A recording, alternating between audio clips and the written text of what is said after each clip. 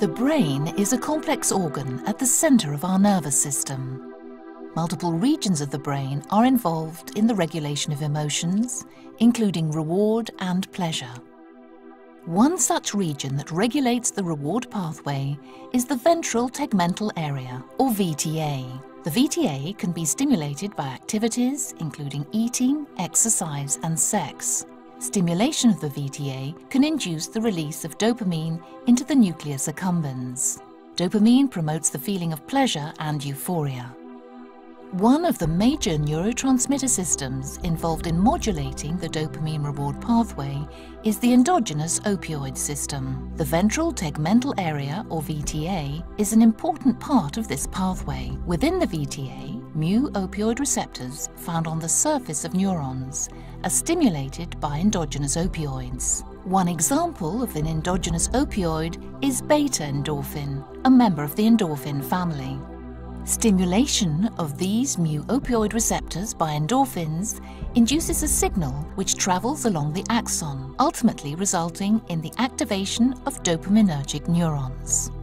Here, at the dopaminergic neuron, the signal stimulates the fusion of dopamine-containing vesicles with the presynaptic membrane. The vesicle fusion releases dopamine into the synapse.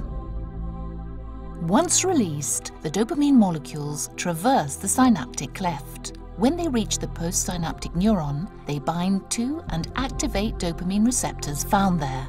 In doing so, they activate a series of neurological processes that create feelings of pleasure and euphoria.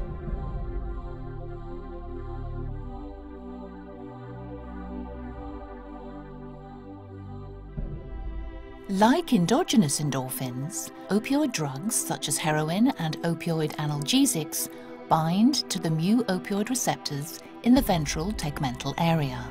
This binding stimulates the dopamine reward system in the same manner as endogenous opioids. Through this mechanism, opioid use produces reward, pleasure, and further drug wanting.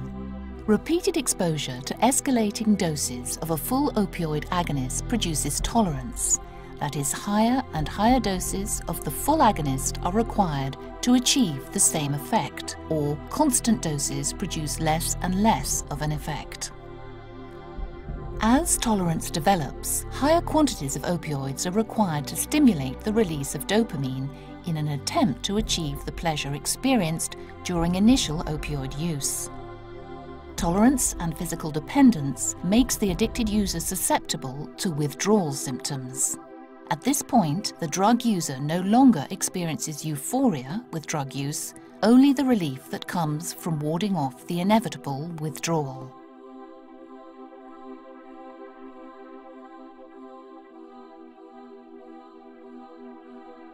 Partial opioid agonists are substances that also bind to mu-opioid receptors.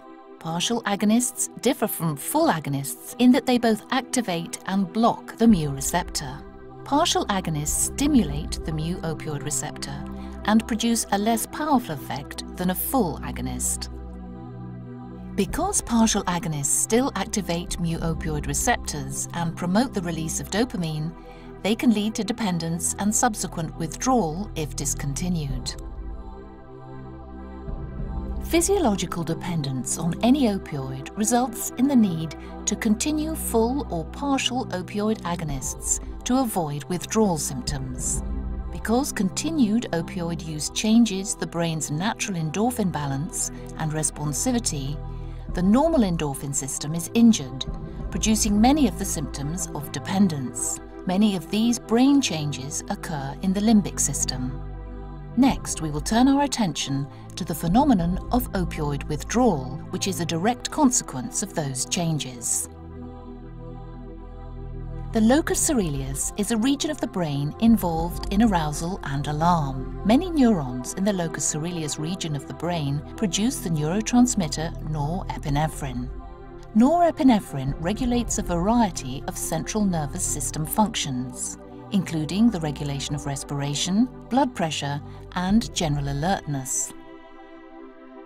Imbalances in this neurotransmitter system are partially responsible for the symptoms of withdrawal. Opioid use stimulates mu-opioid receptors, which in turn inhibit the release of norepinephrine in the locus coeruleus.